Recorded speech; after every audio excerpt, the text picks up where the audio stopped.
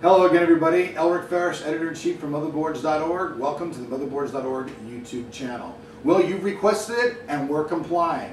People wanted a head-to-head review of the old GTX 295 versus the new HD 5970. Follow along as we show you the specs of these cards, and as we take them through three of the most popular games that are out today at their highest resolutions. Follow along and see which one's actually faster. All right, everybody. Get ready to rumble. The first head-to-head competition of the HD 5970 versus the GTX 295. As you can see, one card is 13.5 inches long, one card is 10.5 inches long.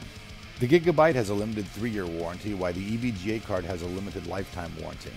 Here we show you shots of both the rear IOs of the GTX 295 and the HD 5970. Both cards have two DVI ports, the main difference being that one has a mini display port while the other one has an HDMI out.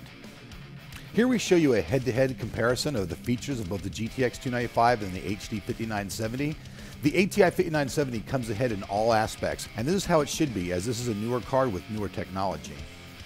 The GTX 295 supports 10.1 DirectX, while the HD 5970 does DirectX 11.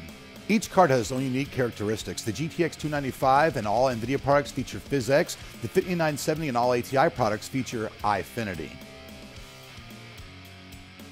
Here are the list of the parts that we used in our test system. Notice that we have overclocked the CPU to 3.4 gigahertz.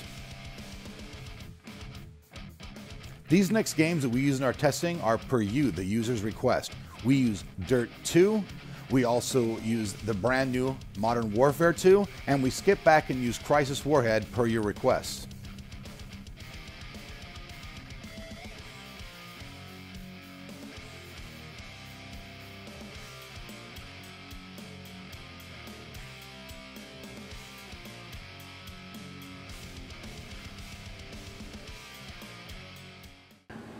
Okay, well, the test results are in. And as you can see, if we're just going to do a performance comparison, the new ATI HD 5970 is faster than the older GTX 295.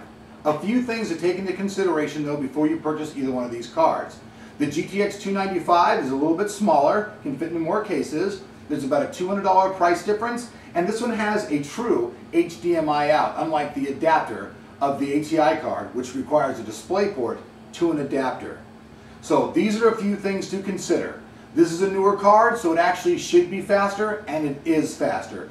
But before making a buying decision, just be sure that you compare all the things so that you can make the proper decision. The winner, the ATI HD 5970.